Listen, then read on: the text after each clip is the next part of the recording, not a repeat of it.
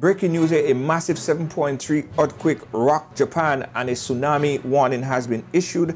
It says here that a massive earthquake struck off the coast of Fukushima in northern Japan earlier today, triggering a tsunami advisory and plunging more than 2 million people and homes in the Tokyo area in complete darkness. 7.3 magnitude earthquake. We have a video of that exact occurrence live from Fukushima, Japan.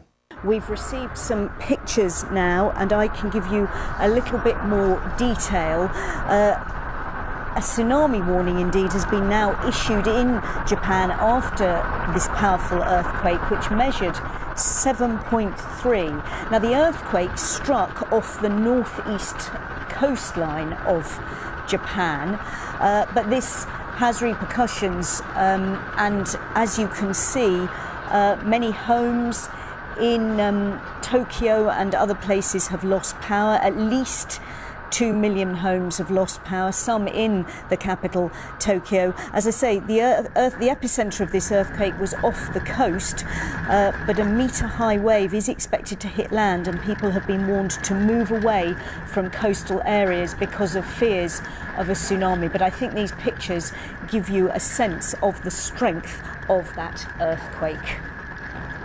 Latest update here is that 2 small tsunami waves hit the coast after this massive 7.3 magnitude earthquake. Millions are without power.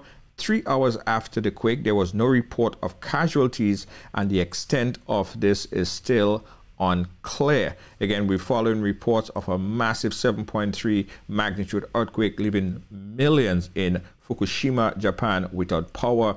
And the extent of the damage and casualties is still unclear. We're going to continue to follow this and other breaking stories right here on Ride Along Live.